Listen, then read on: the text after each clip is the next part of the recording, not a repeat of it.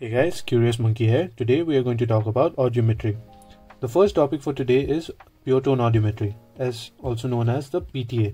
Now, this pure tone audiometry, as the name suggests, pure tone, right? So it is going to use a machine known as audiometer, and this audiometer is going to give like pure tones at a frequency of 125, 250, 500, 1000, like doubling the frequency, right? So at these frequency we measure the threshold of the bone conduction and the air conduction, right?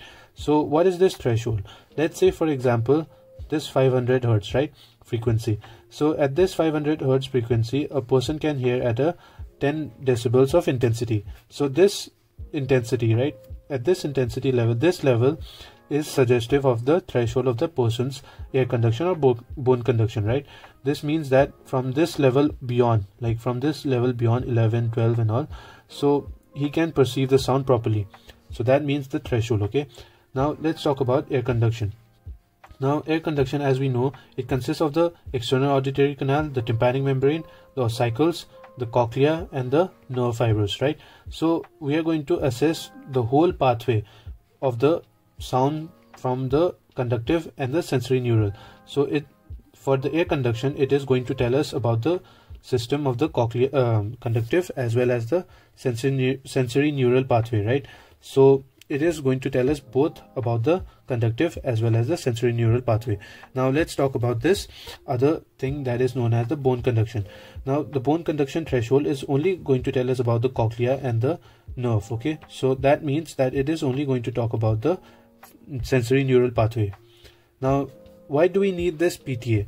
We need this PTA to assess the type and the severity of the hearing loss. Like for example, the type, we can see that if the bone conduction is abnormal, right? If the bone conduction is abnormal, that means it is suggestive that it is a sensory neural, there is some defect in the sensory neural pathway, right? So it can be sensory neural hearing loss.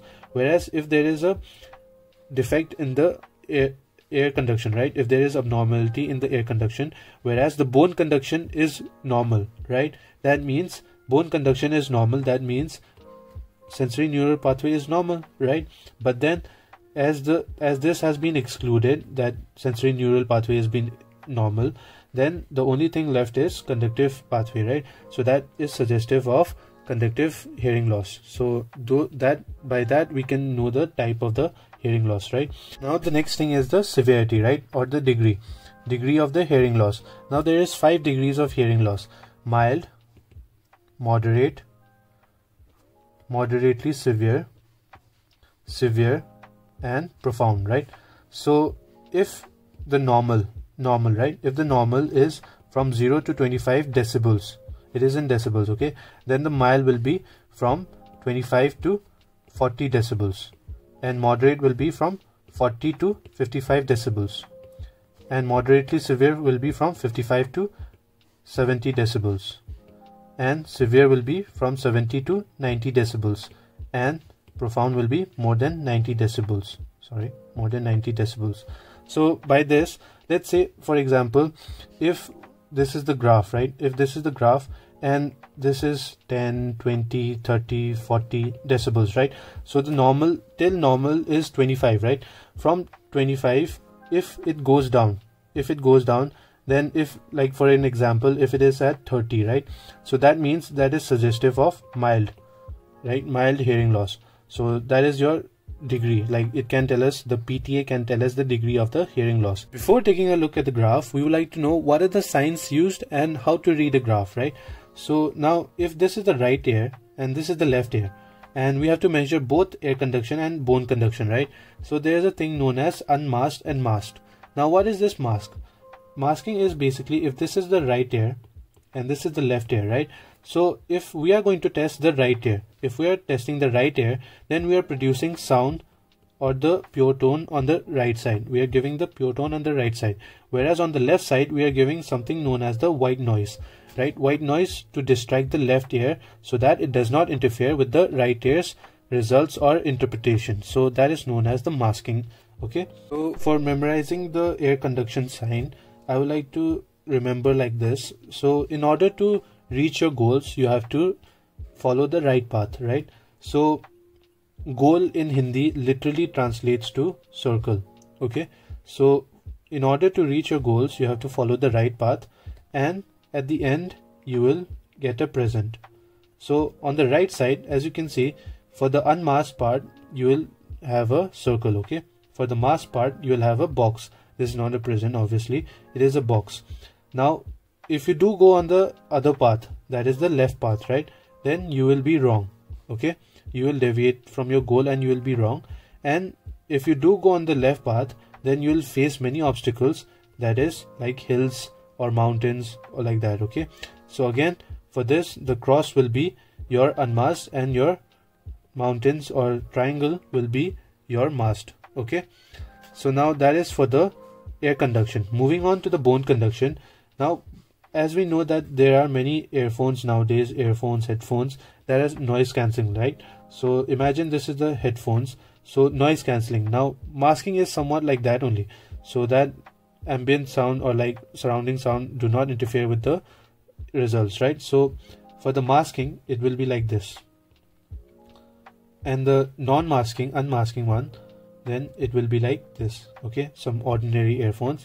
So now remember, always remember the free end, right? This free end is always going to face on the side which you are choosing. If this is the right side, then it will face on the right side. If this is the left side, then it will face on the left side, right? Now let's look at some graphs. As you can see, the first thing we need to do in a graph is to identify which side it belongs to. Okay, so as you can see, this is the bone conduction and this is the air conduction. Okay, so in this case, as this is facing towards the right side like this, so it is the right side, and these are the circles or the goals, right? So this is the right side here. Now the second thing we need to identify is whether it is a conductive or a sensory neural hearing loss case, right? So now as you can see that there is a definitive presence of an AB gap between the air conduction and the bone conduction. It is known as the AB gap. So now if this AB gap is more than 15 decibels, right? If this is more than 15 decibels, it is a confirmatory case of conductive hearing loss. Okay, so that is one of the ways to read a graph. Now moving on to the next graph. This graph, as you can see, again here is the bone conduction which is facing on the right side, right? And the circle again. So in this case there is no AB gap, right? There is no gap between the bone conduction and the air conduction. That means that this is a sensory neural hearing loss, as both of the, as you can see, both of the air conduction as well as the bone conduction is lower than higher than the normal threshold or the intensity, right? So that means that this is a sensory neural hearing loss, as there is no AB gap present also. So now let's take another look at this. So as you can see, which side would it be? It will be the left side. Why? Because it is a cross, right? So this is the left side, and as you can see here, it is normal, right? The 25 decibels is the normal level. But then at the 4000 hertz, right? 4000 hertz of intensity, 4000 hertz of pure tone, right? There is, we can see a dip here. There is an increase in the threshold. Now why is this? Is because this is present in the noise induced hearing loss. Okay, so when there is a noise induced hearing loss, early stages, it shows a dip in the 4000 hertz of frequency specifically. Okay, and later on it might dip like this continuously. Okay, let's take a look at this graph. As you can see, this is the bone conduction, right? And it's facing towards the right side, and this is the air conduction, which is circle. So this means that it is a right side air, right? So now let's see if this is the 25 decibel intensity, which is the normal, right? So our air conduction is well above the level of 25. So this means that there is a defect in the air conduction.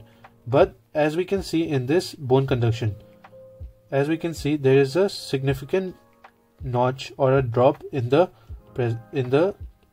2000 hertz, right? At the level of 2000 hertz. Now this 2000 hertz notch is known as the Carhart's notch. Okay, now this Carhart's notch is seen in autosclerosis. Okay, this Cahardt's notch is seen in autosclerosis. Now, autosclerosis is a condition in which the footplate of the stapes, right? The footplate of the stapes remains fixed on the oval window. That means less mobility of the footplate of the stapes. That means less conduction of the sound from the conductive pathway, right? So that's the explanation why the air conduction threshold has been increased, right? Because the conduction of the sound from the conductive pathway has been decreased. So we have to increase the intensity. So that explains for the air conduction. Now it does not explain for the bone conduction. Now why is there a specific notch or a specific dip at the bone conduction? Now this is very interesting. Okay, now as we know that if this is the footplate, this is the footplate of the stapes, right? And this is the cochlea and this is the nerve. So now we know that the footplate of the stapes is attached somewhat to the cochlea, and the attachment, or like where the footplate of the stapes is attached, it is known as the basilar part of the base, or the basilar part of the cochlea, right? So this means that we know that the base of the cochlea is responsible for high intensity frequency perception, right? Whereas the apex is for low frequency, right? So now that there is immobility of the footplate of the stapes, now it is believed that when there is bone conduction, right? When there is bone conduction, there is like mobility or like vibration of the bony part of the labyrinth, right? So this vibration will cause the basilar membrane to move, and because of this the sound is perceived, right? But then in case of this part, in case of autosclerosis, this part, which is the footplate of the stapes, has been fixed. That means it is not going to move, right? So even if we give bone conduction, right? Even if we give bone conduction, even though the rest of the cochlea or the rest of the bony labyrinth is going to move, the part where the footplate of the stapes is fixed is not going to move. And this part, this specific part, is believed to be the perception of the 2000 Hz frequency, right? So because this part does not perceive the sound anymore, so there will be dip. So we have to increase the intensity so that it hears the sound. So there will be a dip seen in the bone conduction, right? So that is your Cahardt's notch seen in autosclerosis.